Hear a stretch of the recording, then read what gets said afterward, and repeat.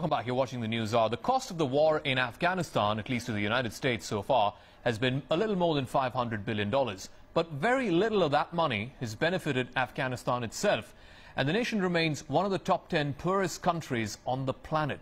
And as the US and NATO begin to withdraw, it could get even poorer. According to the United Nations, the move could bring a huge fall in employment. And as our correspondent Tony Chung reports, the most vulnerable are children.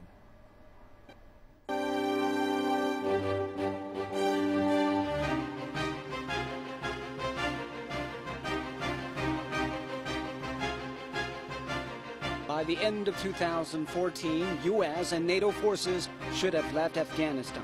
CCTV looks at the transition process and what it means for the Afghan economy, Afghan society and security.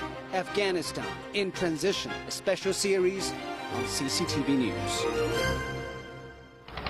Children labour at brick kilns in Kabul and Nangarhar provinces.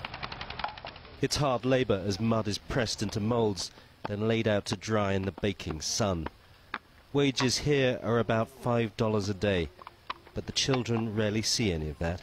They're bonded into labour to pay debts, debts that grow with interest and can never be repaid. In effect, they become slaves. An estimated 2 million children are employed in Afghanistan, but their plight is of little concern. The issue of child labour is pretty low on the agenda, both of the government and of the international community in Afghanistan, because of the many other challenges.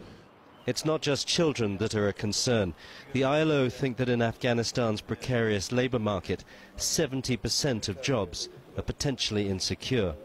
And while huge amounts of money from overseas donors has created the impression of growth, as the transition approaches, that could all disappear. I think a lot of the assumption has been that economic growth, GDP growth, will generate jobs. Well, that's not always the case. There are many examples of countries where there's been GDP growth, but no job creation or not corresponding job creation as a result of it. Unemployment numbers are actually deceptive. Most people here can't afford to work, so they'll do anything to earn a living, if you can call it that. But even at the bottom of the unemployment scale, there's competition from outside.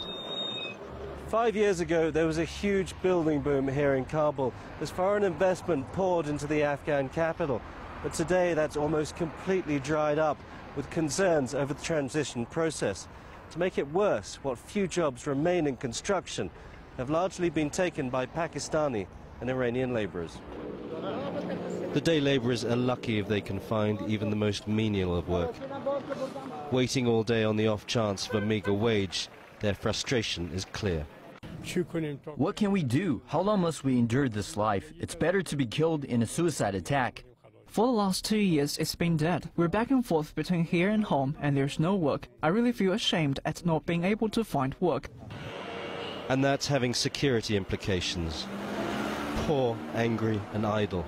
It's not surprising some are turning to other employment.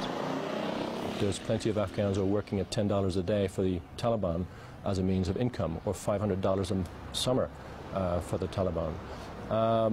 People need jobs. People need good jobs, decent jobs. For a young generation of Afghans, that's not good news. In the next 2 years, 50% of the population will hit working age, but it's unlikely they'll find a steady job. Tony Cheng, CCTV, Kabul.